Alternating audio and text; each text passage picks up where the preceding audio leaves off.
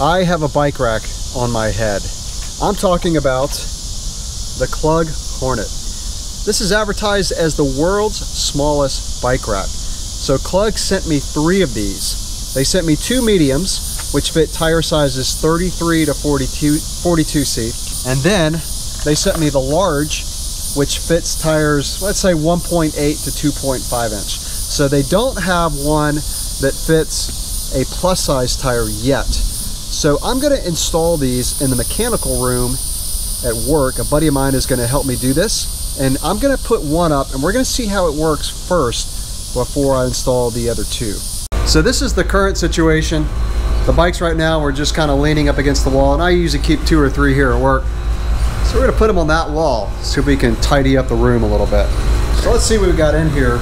So we've got the Clug itself, and you've got some screws with some drywall anchors.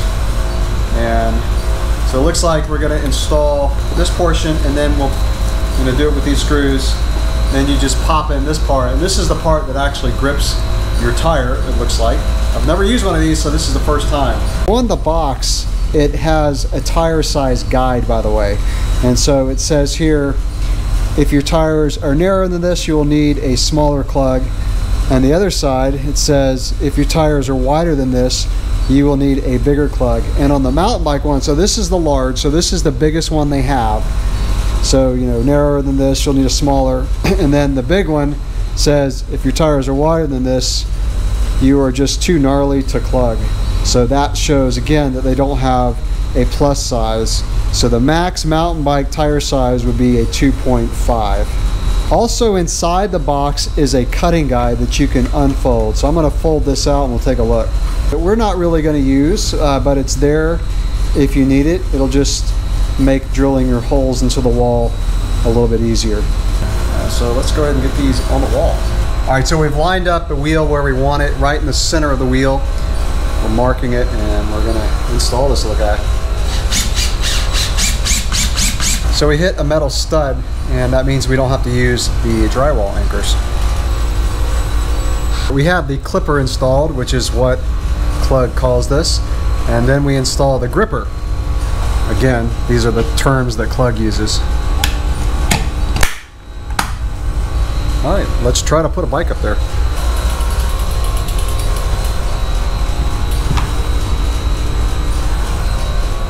That was pretty easy. So let's see how secure this is, because I'm not gonna leave my bikes up somewhere that's not secure. Yeah, that's pretty good. Wow. So the gripper only touches the tire. It's about 2 or 3 millimeters off from touching the rim, which I kind of like that too, because the tire just kind of falls back a little bit. And so yeah, that's pretty good. All right, I'm gonna put up 2 more.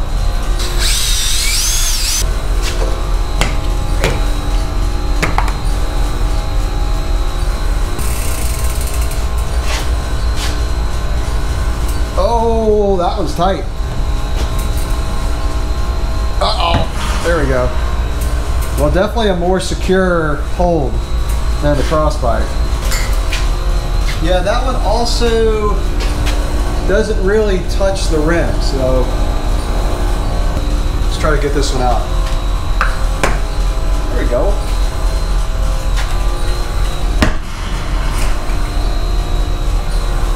So this is what it looks like with 2 bikes. A couple observations.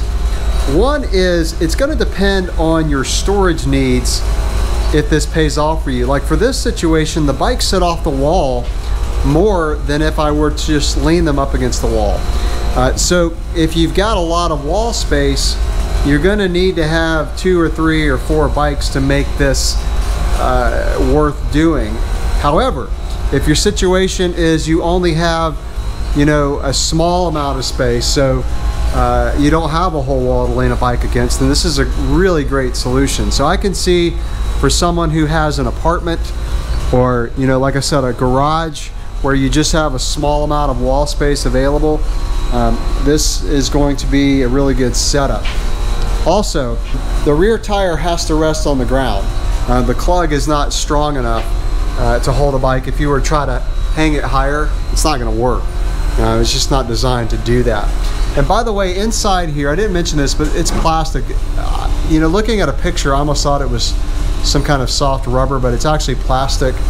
But again, I like the fact that it only holds by the tire. And that brings up a point that I think is really worth considering, and that is the fact that if your tire were to deflate, the bike would fall out.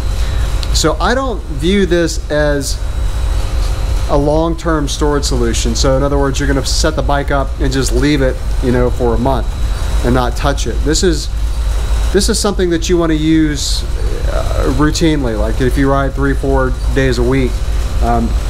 We've all had those situations where you get back from a ride and then the next morning you walk out to the garage and your tire's flat. That would be a problem with this, because if the front tire goes flat, your bike's going to fall out. Now if you're a dirt jumper and you dump your bike every 3 jumps, no big deal. If you're someone like me who takes really good care of your nice bikes, I wouldn't want my bike falling out. So you really got to think about that. Now I run tubeless tires and tubeless rims, and I rarely have a tire go flat.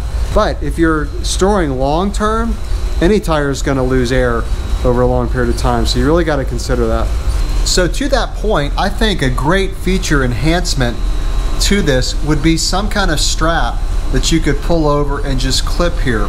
So, you know, maybe one of those rubber straps like that you use to mount a light onto a handlebar, or something that just flips over and locks in for long-term storage. That way, should the front tire go flat, the bike wouldn't fall out. So hopefully Clug will watch this video and think about that product enhancement that you could do on this. So to wrap it up, the main advantages to the Clug are the fact that it goes up really quickly. I think they packaged it nicely.